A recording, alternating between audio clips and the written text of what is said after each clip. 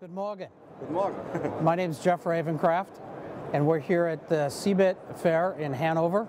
Today, with high-speed USB, if you wanted to download a 25 gigabyte HD movie from your home server to your notebook to take on the plane to come to the Cebit fair to watch on the plane, that transaction would take you 15 minutes today with high-speed USB. With SuperSpeed USB, that same transaction, you have a SuperSpeed device, a SuperSpeed cable, and a SuperSpeed host. You can now do that same transaction in 60 to 70 seconds.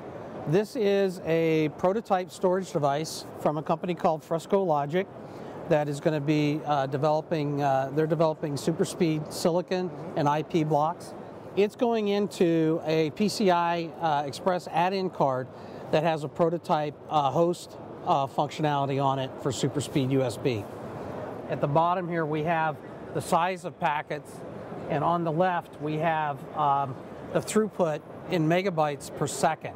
You know, we're running here at 64K packet size, upwards of 1.7, almost 1.75 gigabits of data throughput. And this is a prototype.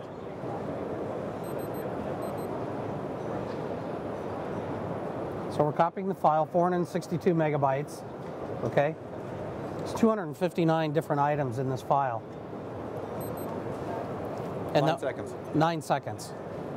So the key benefits of SuperSpeed USB are it's 10 times faster than high-speed USB. It has 5 gigabit per second signaling rate.